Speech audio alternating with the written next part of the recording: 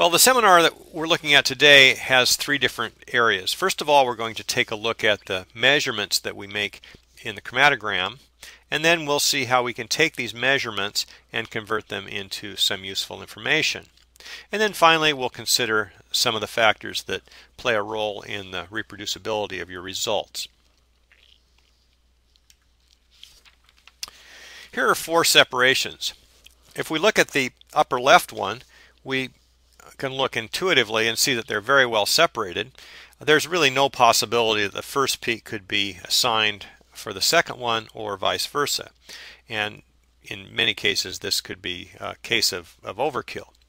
The upper right separation is one that we're pretty happy with. In this case, the peaks are distinguished from each other. There's some baseline between them, so there's no chance of getting things mixed up. A little safety margin, so there's some chance if you have some changes in conditions that cause peaks to move around a little bit, you're still safe. When we get to the case in the lower left corner, though, in terms of quantitation, we're beginning to run into some problems. We can see that there's overlap in between the two peaks, and if you have peak tailing or something else, you can have special problems.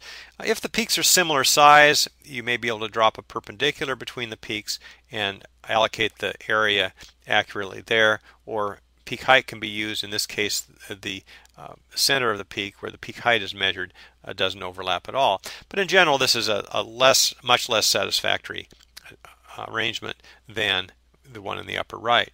And by the time we get to the example in the lower right corner here, we're not sure whether we have two separate peaks or whether we have a problem with a column. There's certainly going to be impossible to get accurate determinations of how much of each peak is there. So in order to get that separation, we usually want to measure that, and we've talked about that in an earlier session about how to measure resolution.